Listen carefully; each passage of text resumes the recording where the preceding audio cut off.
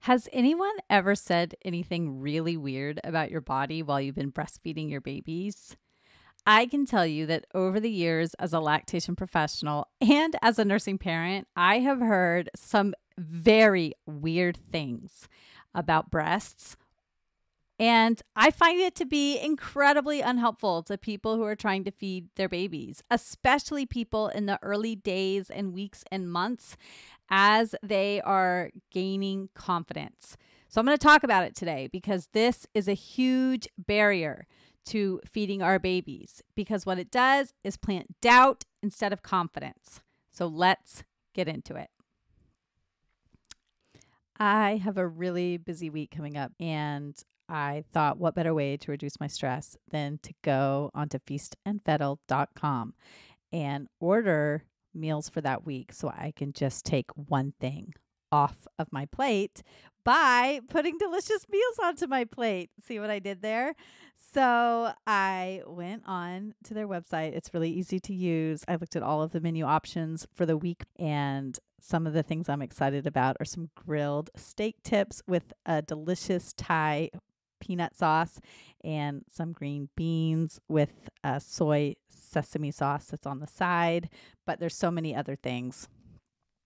And that is one of the ways that I am choosing to provide self-care for myself so that I can reduce my stress load. If you would like to do the same and spend more time with your family and less time worrying about what's for dinner, go to feastandfettle.com to get home cooked meals delivered right to your front door. And you can get $30 off your first week's delivery by using my code MILK, MILK. And just let somebody else cook for you. You won't regret it. Okay, some of the things I hear come from family members. Some of the things come from professionals. Some come from the clients themselves. There is growing acceptance of bodies of all sorts in our society. I don't think we're fully there yet, but I think we're getting closer. I love that I can go to the library and that my kids can check out books that feature bodies of all kinds. As a person with a disability, I love that yesterday when I went to the library with my kids, I was able to find a book just sitting on the shelf, and featured right on the cover was a kid who had only one leg on the cover. And the title of the book was something like, "What's Wrong with You?" And so this is a question I got a lot as a kid. And so we have a growing comfortability with a variety of bodies. I think many of us who are raising kids today are raising kids to be comfortable with various body sizes. We are raising kids who love their bodies as they are. We have a better understanding of the dangers, for instance, of the diet culture that we grew up in and what it did for our own psyche, seeing our grown-ups all around us constantly trying to change their bodies, and then what that did for us. And we have a better awareness of how we can talk about food in front of our children and what food does for our bodies, at least in the circles that I often am in. However, I find that we are still lagging behind in breastfeeding culture. And I think this is because we still really are pretty prudish when it comes to comfortability around our own breasts. As my audience is quite aware, one of the questions I always ask my guests, and frequently when I ask my own clients, how frequently have you seen other people feed babies with their own bodies? How up close and personal have you gotten to that? Have you just seen people feed from a distance on a bench with a cover? Or have you actually seen somebody adjusting a baby? Have you seen somebody unlatch and relatch because it hurt? Have you seen a variety of positions that babies can feed in? And how frequently have you seen this? Because if the first time we see a baby feeding is from our own bodies, and if the first time we see it frequently and up close and personal, it is going to be more difficult. And I've talked about this very frequently over the course of the podcast. This is part of why it makes feeding difficult. Another reason feeding is difficult is because we have this prudish idea about breasts needing to be covered. And the way that we talk about breasts is still very unhelpful when it comes to how we think about what their primary purpose is and how they are able to feed babies. And not only how we talk about breasts when we are feeding the babies, but how we talk about breasts throughout the course of human development, throughout the course of the development of the person who is growing the breasts. And so, for instance, I have one boy and one girl as children. And when we go swimming, I do like for both of them to be covered up because I don't like them to get sun exposure and to have sunburns. But if I am going to allow my son, who has not hit puberty yet, to take off his shirt to go swimming, I also allow my daughter to do that. They look the same when they take their shirts off. There's no reason why my son can show his nipples, but not my daughter. Their nipples look exactly the same. And I am around quite a few other families who do that exact same thing. However, I am surrounded by many other families who feel quite shocked by this, that I allow my daughter to expose her nipples in public while swimming, even though they don't bat an eye when my son is able to do the same thing. And so we still have this sense that our children who have not hit puberty yet, who have no breast buds to speak of, I'm talking about a 5-year-old, can show their nipples, even though their nipples really serve no purpose at this point. And that's quite shocking to me. And in other cultures, I have a friend who grew up in West Africa, and to her, what was most important was covering her legs. She and her mom, even after she hit puberty, there was no problem walking around uncovered with either no shirt or no shirt and no bra. That was totally acceptable because it was very hot, and often they would do that, but it was expected to cover their legs and to wear long skirts at all times. And so the legs were really viewed as the item of sexuality, which we could discuss whether or not this was appropriate. But to me, if we're going to sexualize a part of a body, that makes more sense because the mammary glands, the breasts, are used for feeding babies. And in that culture, there was way less difficulty feeding babies because the breasts were able to be exposed. People saw breasts all the time. They were out and they were available for the babies to feed. Okay, so that is my introduction to this topic. And then here are some of the things that I hear people say about their breasts when they are talking about whether or not they will be able to breastfeed. When I work in the hospital, I am an avid podcast listener. And in the past year and a half of doing this, have now realized how much I can help the little guys out by rating and reviewing their shows. If you are listening to this, then you are someone who has enjoyed the show. Please take a moment to rate and review and let me know that you've enjoyed it. That's how more and more people can find it. Thanks. I'm just there 2 days a month, but I go in, I go to the lactation office. I see how many people are on the unit. I look and see how many of them plan to breastfeed. We're able to note inside the chart what their breast condition is, if they've had any surgeries or not, although this is not always noted by other people, but there is an opportunity in the chart to be able to say this. And then the next thing we do after this takes me about an hour to go through and see who are all of my clients versus the certified lactation counselor who's on. And then we go and we round and we talk to all the nurses we can find to see who are your patients and who do you think we should prioritize and what have they said about how feeding is going and how do you think feeding is going? And I hear things like, a common phrase I hear is, she has really good equipment. And to me, I think this is such a funny phrase. What does it mean for a person to have good equipment to feed their baby? That means nothing. But the people who are telling me that she has good equipment, they're nurses and they work on a postpartum floor. What they are trying to say is that they have big, full breasts with protruding nipples, so they should be able to feed,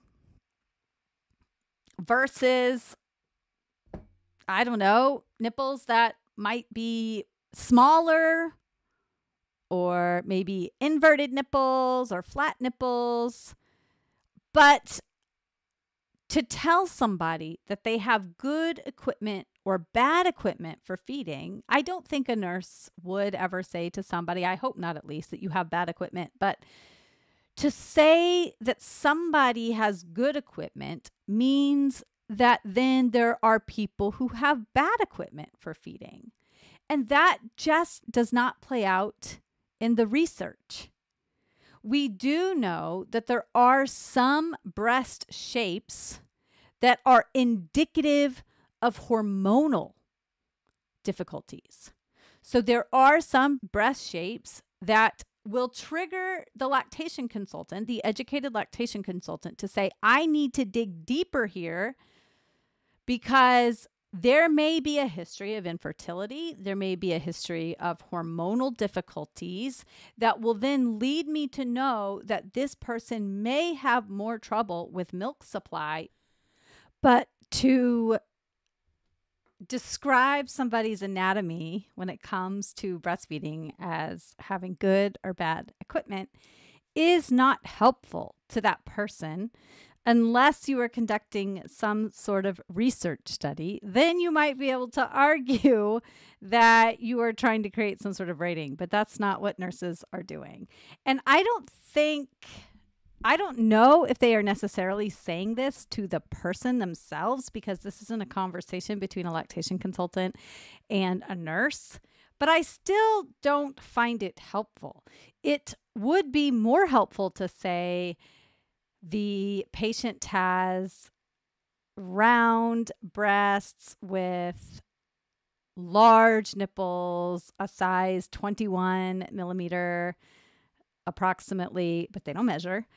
They are everted without stimulation, or flat but evert easily with stimulation, or they are flat but they do evert with difficulty, or the right side is everted but the left side is inverted. We have not been able to evert them with stimulation. So there are ways to describe the quote unquote equipment or the mammary glands and the nipples with neutral terms that could be beneficial to the lactation consultant or the professional that is coming in, but that is not the way that I am hearing it. The other ways that I hear people's bodies being described are, she has huge nipples, she has tiny nipples, she has really a flat chest. Talking about in pregnancy, the nipples being inverted or everted without giving additional information. So it is good for the OBGYN or the midwife to do a breast exam and to talk about breast history, to talk about development over time of the breasts. Were there any difficulties? Did you notice one side developing more than the other? Did your breasts develop as you would say normally? Were you worried about your breast development?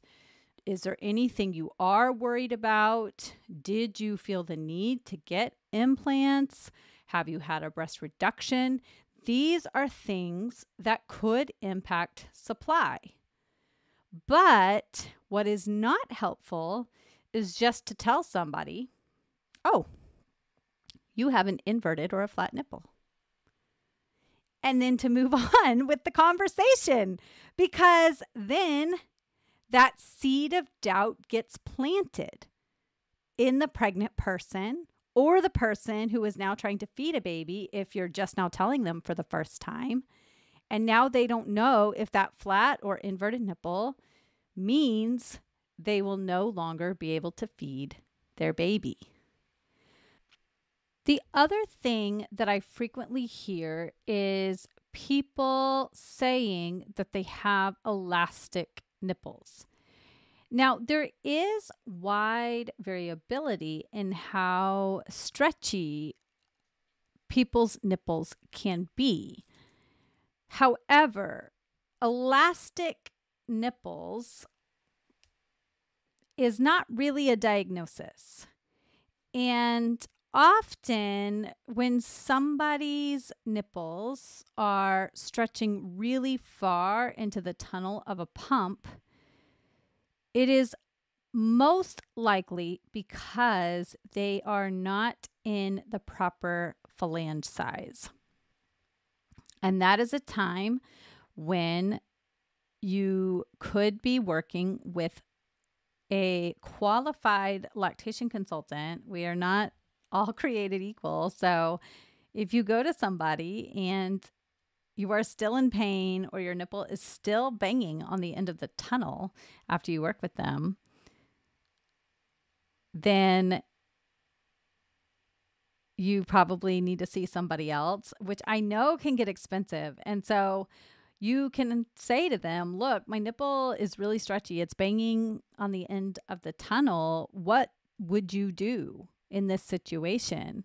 And the answer should be, I have a variety of phalange sizes. I have a variety of tools that we can use on the end of the phalange to try to see if we can give you not only the exact right fit for your body and for your pump, but also I have additional tools that you can use while pumping to see if we can make it more comfortable so that your nipple is not banging on the edge of the tunnel. Because to tell somebody that they have elastic nipples is to indicate that there is something wrong with their body, which is not true. The nipple is meant to stretch far back into the baby's mouth so that it is not rubbing on the top of the hard palate when the baby is feeding. And it is a good thing when nipples stretch. The problem is the pumping equipment, not the nipple. The problem is typically that the tunnel is too short, or that the phalange is too big and too much areola is being brought into the tunnel, which is allowing that nipple to bang on the end. I just had a situation the other day where I went to see a client. She has damage on the end of her nipple. And when I compared some of the phalanges I had with the phalange she had been using, her tunnel was much shorter. And when I got her in the proper phalange size with a longer tunnel, she was able to pump without having her nipple bang on the end of the tunnel. But if I were to just say to her, oh, you have elastic nipples, that indicates there is a flaw with your body and there is nothing to be done about it. Instead of saying, oh man, let's see if we can find equipment that is better used with your body, with the anatomy that your body is presenting, so that you are more comfortable expressing milk. And if for some reason there isn't a tunnel long enough, I have a milk drop cushion that you can add, which creates a little more length. There are things that we can do. And if that's not working, we could go the route of trying to get really good at hand expressing. There are other things that can be done. But if someone just tells you, yeah, you're flawed, you don't have the right equipment to express milk for your baby, how discouraging is that? And then that idea gets put in your head that your body isn't good enough for your baby. And we know that over human history, there has been a wide variety of human bodies that have fed a wide variety of human babies. Big mouths, small mouths, large breasts, small breasts, large nipples, small nipples, inverted nipples, everted nipples. So it is possible with the right supports.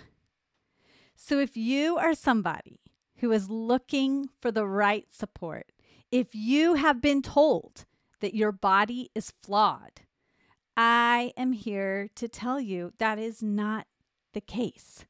Now, we do know that there are sometimes medical issues that can impact milk supply, that can impact the ability for a baby to feed or the ability for us to feed our babies. But if someone has just given you a blanket statement about what your body looks like without providing additional support or information, you might be operating on flawed information. And I would love to be the person who helps you rethink your body's ability to provide milk for your baby. Or if you have already ended your baby feeding journey and you would like to discuss, you know what, I had this idea that my body couldn't do it. And I want to talk to Lo about whether or not there were some flaws in the way that people discussed my body with me.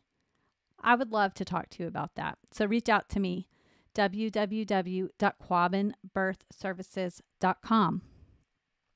Also, I am spreading the word that I am going to start a third type of podcast. Anyone who listens to the show knows I have my episodes where people share their intense baby feeding stories that highlight implicitly all the barriers that make feeding our babies so difficult. They share their triumphant stories and they share their difficult ones and they share the ones that are a little bit in between. And these stories are important. And then there are the episodes like this, where I share information that help people to overcome the barriers by unpacking the barriers or by helping people understand some aspect of baby feeding a little bit better. I would like to start a third segment where I do some on-air lactation consulting so that people can get a sense of what some compassionate, knowledgeable lactation consults sound like.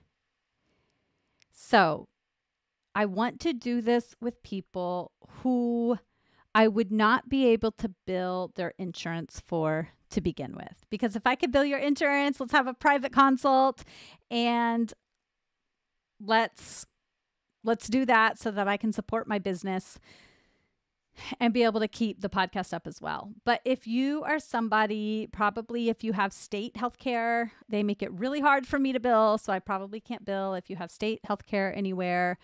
Or if you go to my website, www.quavinverservices.com, and your insurance is not listed on there as one of the insurance companies that I can bill, most likely you are a good candidate for this segment of my show. So if you have a lactation question or you know somebody that does, you've been thinking about weaning, you would like some prenatal education before your next baby, you are worried about your milk supply, you've been getting repeated and recurrent bouts of mastitis, and you would like to do some lactation consulting, and you don't mind doing that and being recorded for both the podcast and for my YouTube presence over telehealth, over video, reach out to me and let's make that happen. So with that, and let's make that happen.